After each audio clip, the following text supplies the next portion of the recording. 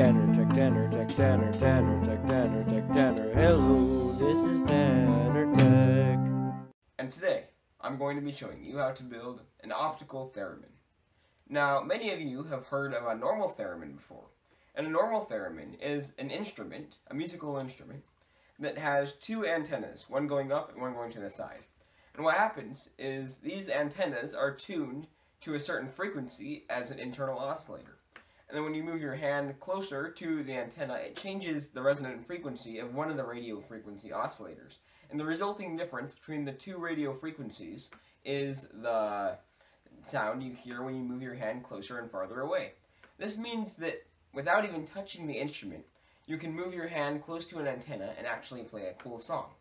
Now, I wanted to build one of these too, but building a radio frequency oscillator and multiple of them is a little bit complicated, and even though I could build one at the moment, I chose to build a simpler option, and I will most likely be showing you how to build a real theremin in a later video. Now, the theremin I built is based off a concept I showed in a previous video. It is using a light-dependent resistor as a part of a 555 timer oscillator to actually modulate the frequency that a 555 timer is putting out based on how far your hand is from the actual light-dependent resistor. Now, this changes the frequency of the 555 timer. Now, the issue with that circuit that I showed in my previous video was that as I moved my hand closer, it just gave a uniform pitch. Now, this is fine because it does what it's supposed to do.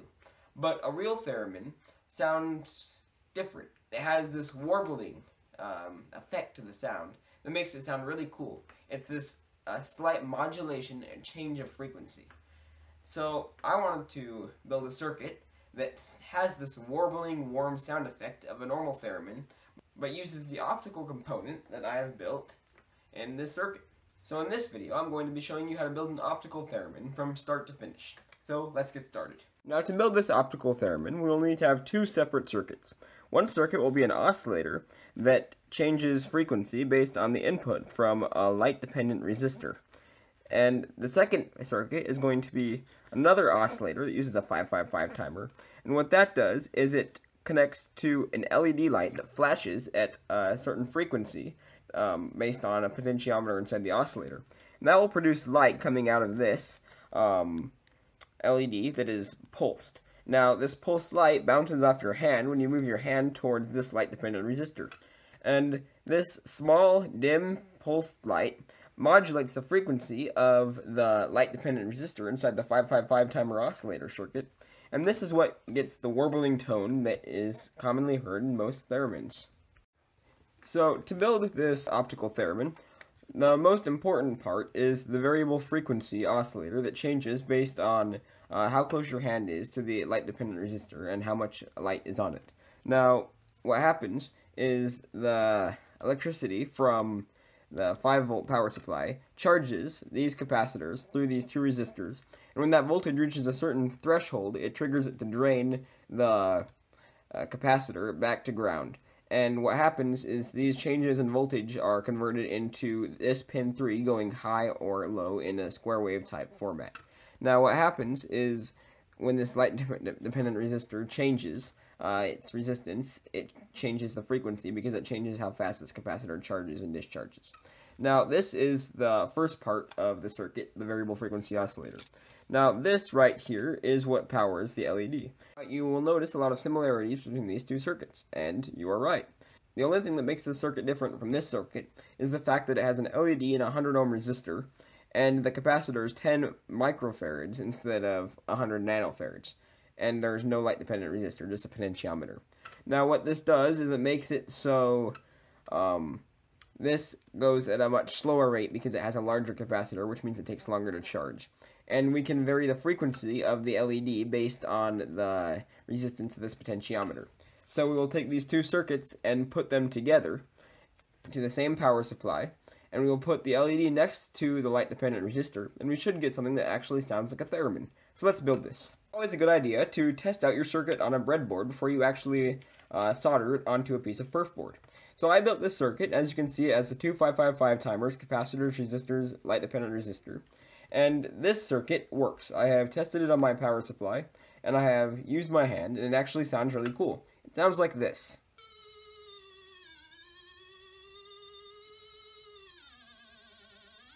So now that we know that this optical theremin circuit actually works, we can start to transfer it onto a piece of perf board.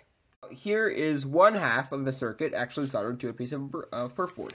This is the variable frequency oscillator circuit.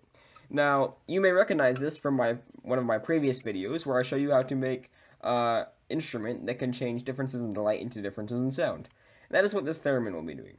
We are just going to be adding another circuit right here. Now we're going to be adding another 555 timer potentiometer and an LED poking out right here. And we will do this by inserting all the components and soldering them. We will also connect all the traces very similarly to how we did on this 555 timer circuit. Now when we're done, we should have the other circuit right here and all the electronic components over here. And it will be connected to the same power supply on batteries, so this thing can be portable. Now, let's take this circuit and build it on here. I'll do a time lapse.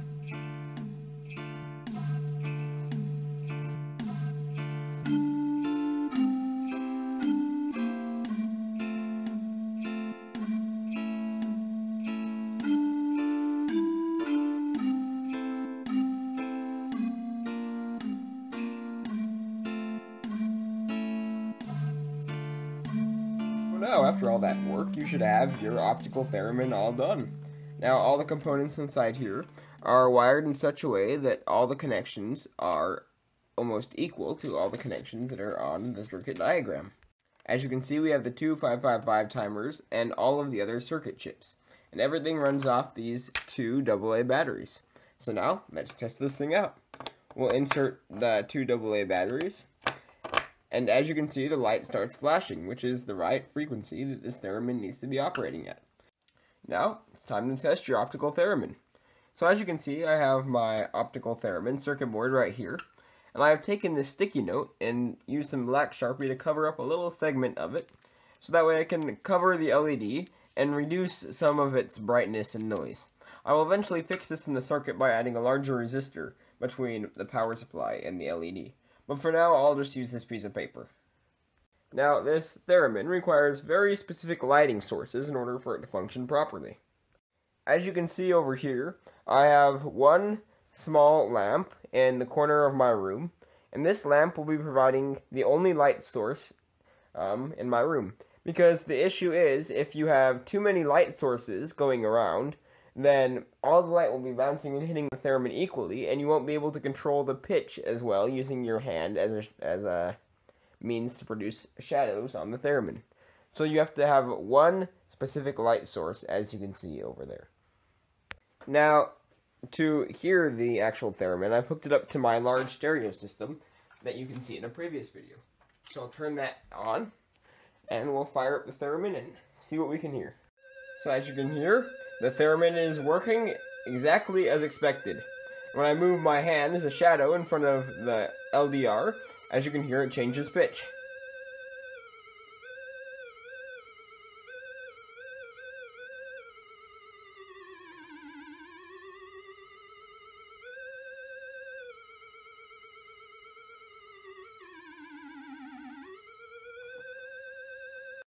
I can even change the pitch of the LED to change the tremolo effect of the audio source.